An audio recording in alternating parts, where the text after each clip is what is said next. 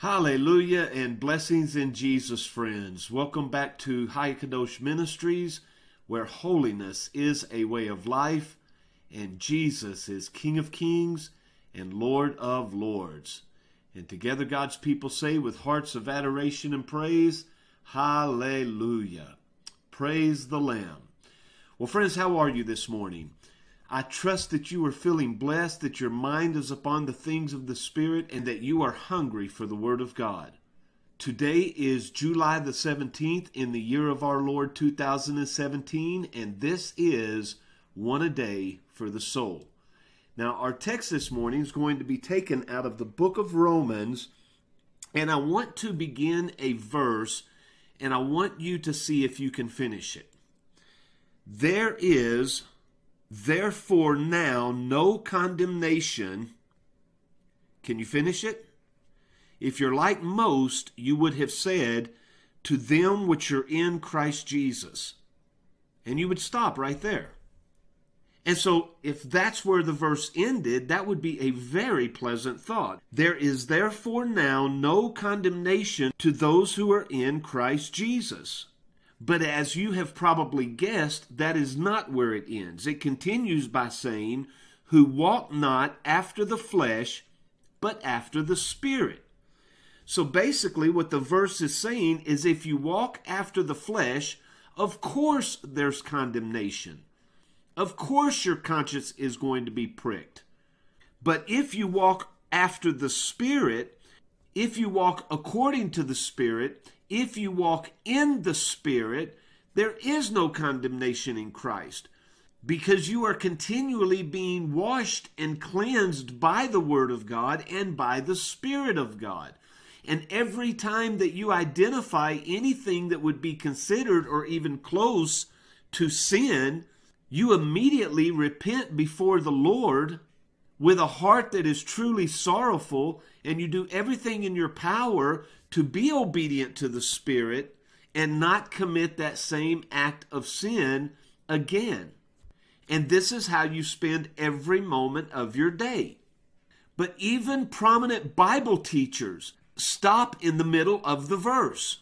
So let's look at it once more, this being our text, and then we're going to look at a couple of other verses. There is therefore now no condemnation to them who are in Christ Jesus, who walk not after the flesh, but walk after the Spirit. Verse 5, for they that are after the flesh do mind the things of the flesh. Now we have many videos in this ministry on our YouTube website that identify exactly what the works of the flesh are. So we're not going to delve into that this morning. But let's just pay attention that it says, they that are after the flesh mind the things of the flesh. So if we are minding the things of the flesh in any area of our lives, then we are after the flesh, not after the Spirit. If we're going to be after the Spirit, the flesh has to be crucified, and then we can continue in the verse, those who are after the Spirit mind the things of the Spirit. Look at verse 7. Because the carnal mind is at war with God. It's an enemy of God. For it is not subject to the law of God, neither indeed can it be. So then they that are in the flesh cannot please God. Only when we're in the Spirit of God do we bring Him pleasure. Do we stand uncondemned. So understanding this, reading verse 8 again, they that are in the flesh cannot please God. Now that should bring much pause to us in the events of our day, many times throughout our day. Is everything that we're doing, is everything that we're thinking, is everything that we're saying bringing pleasure to God? But then notice what he says in verse 9, but you, O Christian, follower of the Lord Jesus Christ, you who have surrendered your life, bowed your knee, opened your heart unto the things of God, you are not in the flesh, but you are in the Spirit. Now remember in verse 1, there was a condition. There is therefore now no condemnation to them which are in Christ Jesus, who walk not after the flesh, but after the Spirit. So there's a condition there.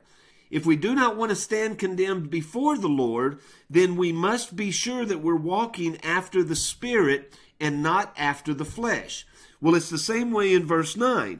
We are not in the flesh, but in the Spirit, if so be that the Spirit of God dwell in you. If any man has not the Spirit of Christ in him, he does not belong to him. Now, what this is saying is that if you get around someone and they claim to be a follower of the Lord Jesus Christ, but they have a bitter spirit, an angry spirit, a resentful spirit, a jealous spirit, a mean spirit, these were not spirits that were present in the Lord Jesus Christ. And so that is a true indication that they do not belong to the Lord Jesus Christ. Because those who belong to the Lord Jesus Christ are going to have His Spirit. They're going to manifest His Spirit. It will be evident to all that they are a gentle, kind, loving, caring, patient, gentle, humble servant of the Lord God Almighty. And so as I've reminded you in the past, I just want to remind you again, be very careful about the things that you hear. Because oftentimes, maybe even most of the time, they are misquoted from the Bible. And that's why it's so important for us to read and study our Bibles, because we're going to see the rest of the story that's not being told to us. And so these conditions that we have read in the text this morning are vital to our relationship with the Lord, how He sees us, and what our destiny will be with Him throughout eternity. Well, I love you, friends. I'm so thankful that you spent a few moments with us this morning. I pray that the Word of God will truly have its effect in your life, and that you will be transformed and conformed into the image of the Lord Jesus Christ each and every moment throughout this day. Now, as He wills, and until tomorrow, friends, I'll see you on the next video.